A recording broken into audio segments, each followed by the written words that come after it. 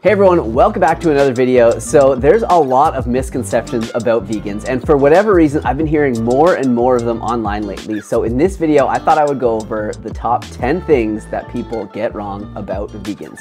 So there's a bunch of them, and I might miss some of them. So if I do, or if you disagree with me on any of them, definitely put it in the comment section down below. So number one, vegans are weak and skinny. So as if everybody has to be focused on gaining muscle or being this, big muscular bodybuilder. And the same can be said for people that are on an omnivorous diet. Like there's definitely people that eat meat that are skinny as well. So there are tons of vegans out there that are strong and muscular, including, I like to think, myself, and of course, a bunch of my friends that are also online personalities as well. And I'm sure a bunch of you that are watching this. And with all that we do to put this message out there, I can't believe that this myth and misconception is still getting thrown around. So maybe people do notice that vegans are skinnier because on average, vegans do have a lower BMI. It's because this diet is just so good for helping with weight management. So there's nothing wrong if you are a skinny vegan or if you don't focus on building muscle or whatever, but there's no reason why if you're on a vegan diet that you can't be strong and muscular.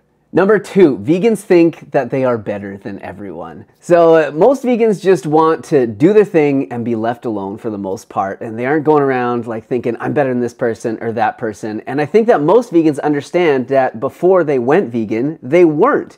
They used to eat meat and they would still have considered themselves a good person with good morals and all that. I know I did. And at some point along the way, something clicked, whether it was watching a certain documentary or seeing pictures and videos of like slaughterhouse footage. Just something changed in my mind and in many people's minds, and they just decided, I do not want to support this anymore. Lots of vegans are really excited about what they're doing. They're helping the animals, they feel amazing, and they want to share this with others. And a lot of the time when they do, other people feel like they are being put down, and this kind of gets them into some sort of defensive mode, and then they think that this person is putting themselves on a pedestal. And you can kind of compare it to this. It's like when somebody is a drinker and then they meet someone at a party or whatever who doesn't drink, it often kind of puts a mirror onto what they're doing, and then they all of a sudden have to question, their own actions, and yeah, people get defensive. So I guess maybe that's why people get this preconceived notion that vegans think they're better than everyone, but really they don't. Number three, vegans kill more animals than meat eaters do. So I've heard this repeated so much lately, especially in comments online, and I've even seen it in some reels.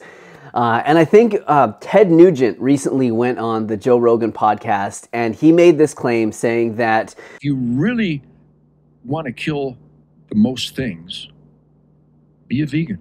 So the idea is that one cow can feed a whole bunch of people, whereas the deaths that happen from combine harvesting and the protection of crops kills more animals than, just that one cow dying for a bunch of people to eat. So this comparison might have some truth to it when you consider the very best case scenario of pasture-raised cows, compared to the mice and other small mammals that are killed in harvesting and protecting the monocrop grains that we eat. But we know that is such a tiny percentage of the meat that people are eating. Less than 5% of cows are pasture raised and finished, and like a fraction of a percentage of chickens. But what most people are eating is factory farmed animals that are fed grain and soy. If we were to use this as the comparison to just humans eating those foods, you would see that this statement is extremely false. It takes up to 10 pounds of animal feed to create 1 pound of edible beef. So how anyone can make this assertion is beyond me. And then think of the fishing industry. I remember reading that up to 40% of fish caught is bycatch, and these are fish that are of the non-targeted species, and they often just get thrown overboard when they are dying, dead, or injured. So this statement is definitely not true. Number four, vegans miss meat. So of course, this might be true for when you first go vegan. If you've been eating a certain way for most of your life, things aren't gonna just change overnight. However, once you understand the suffering and the death and everything that is behind the food that is on your plate or was on your plate, you definitely don't crave this stuff anymore, and you do not want to eat it. This is why I think that people who go vegan and stay vegan do it not only for health reasons, but also for the ethical aspect of it as well. I first went vegan just about 15 years ago now, and I can honestly say that I do not miss those foods. And besides, most of the foods that go to season meat are herbs and spices, and they're plants anyways. And if you do get cravings for those foods, there's so many different like mock meat options available on store shelves now that it's really easy to just squash those cravings. But for the most part, no, vegans do not miss meat. Number 5, vegans eat lots of processed foods. So yes, some do, but so do most people. Something like 73% of the US's food supply comes from highly processed foods. So this isn't something unique just to people who are on a plant-based diet. But I think that most people who are eating a plant-based diet understand that in order to feel the full health benefits from it, you have to be eating real food, whole or minimally processed foods, just like the ones that I show on my channel. But yeah, vegans, maybe some eat a lot of processed food, but it doesn't mean that all do. Number 6, vegans are nutrient deficient.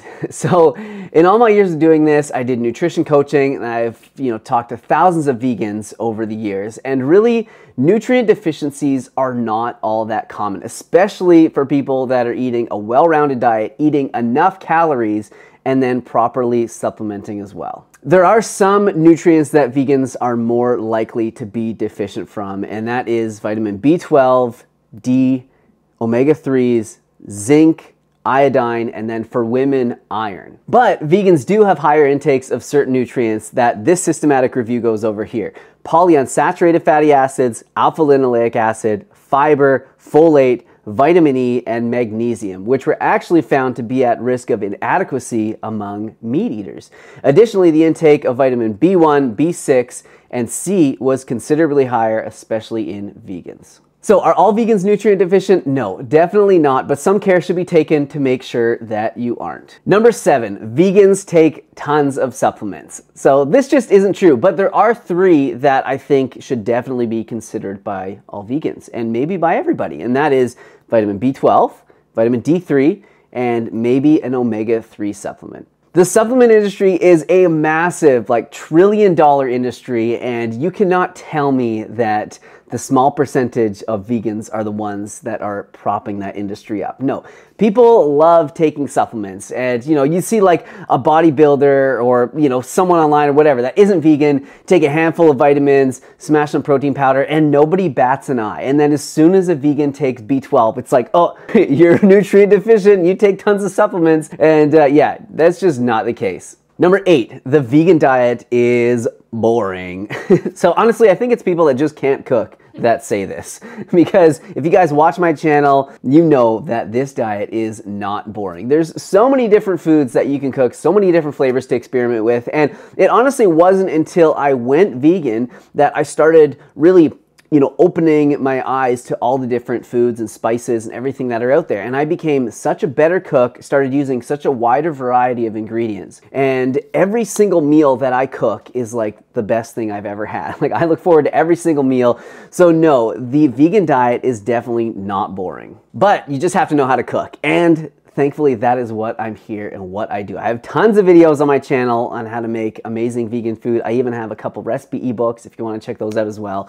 So no, it does not have to be boring, and it shouldn't be either. Number 9, the vegan diet is expensive. Boy, I sure have to save money on my grocery bill. I need to buy more meat. Said no one ever. Like, the vegan diet is the cheapest diet that you could be eating. All the foods that I base my cooking around, and many other vegans do, is like the cheapest foods that are out there. Beans, rice, lentils, potatoes. These are all extremely cheap foods, especially if you buy them in bulk and you buy them dry and you cook them yourself. I would definitely say that meat is more expensive. Have you seen the price of it in grocery stores lately? It is expensive, especially the grass-fed, pasture-raised, humanely killed stuff that everyone claims that they're eating, and cheese, eggs, all that stuff is expensive too. And these industries are highly subsidized, so this stuff should be even more expensive than it really is. So of course you can make a vegan diet expensive if you're buying all of the like premium prepackaged stuff and like green juices and vegan cookies and all this sort of stuff. But It definitely doesn't have to be expensive. Number 10, being vegan is a privilege. So in general, getting to choose what you buy from the store and what you eat is a privilege when looking at things on a global scale. We are very lucky here. And there are many places around the world that do not have the same choices that we do, and that's generally because of limited resources.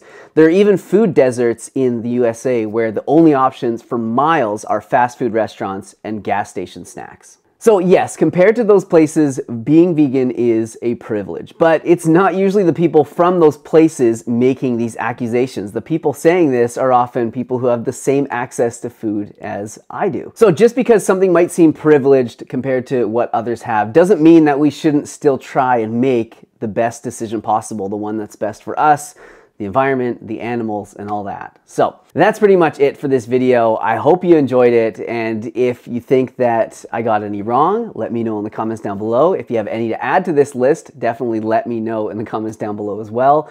If you like the video, hit the like button, subscribe so that you can see more from me, and I will see you soon with another video. Thank you for watching. Here's some other videos of mine that I think you might like, and if you're looking for some delicious and healthy plant-based recipes, check out my new recipe ebook, Easy Vegan Comfort Meals. It contains over 60 plant-based recipes, lots of delicious sauces that I know you're gonna love. Thanks for watching, and thanks for the support.